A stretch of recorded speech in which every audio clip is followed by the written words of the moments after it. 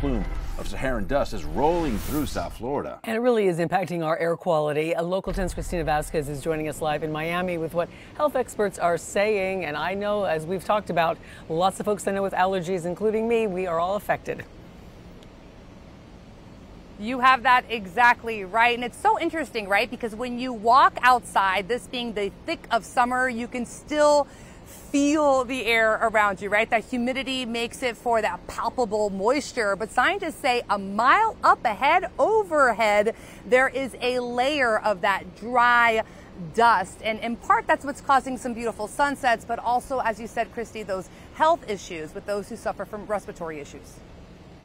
Look how hazy it is. Like clockwork. They start coming off in June, and we're at the peak right now. It is here. This faint color spread out across the tropical Atlantic, and it may be a little difficult to see because of the clouds, but that color depicts where we have Saharan dust in the atmosphere. We're kind of in that fast and furious time for these dust outbreaks. When plumes of Sahara dust drift across the Atlantic Ocean to South Florida. The dust is a very good forward scatterer, so light that's coming at the viewers hits that dust and gets scattered in all directions. It is what can generate beautiful sunrises and sunsets. There's also very strong winds that can rip the clouds apart.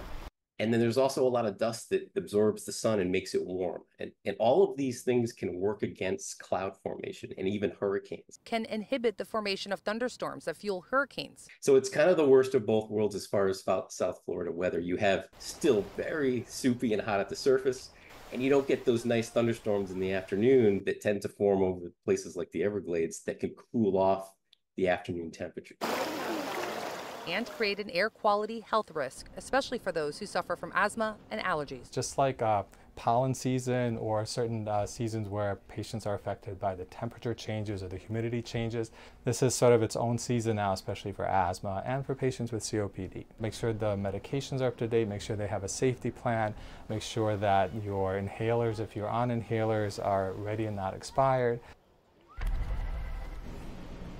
And he also said that's great advice for parents who may have children who suffer from asthma or allergies and are currently enrolled in outdoor summer camps.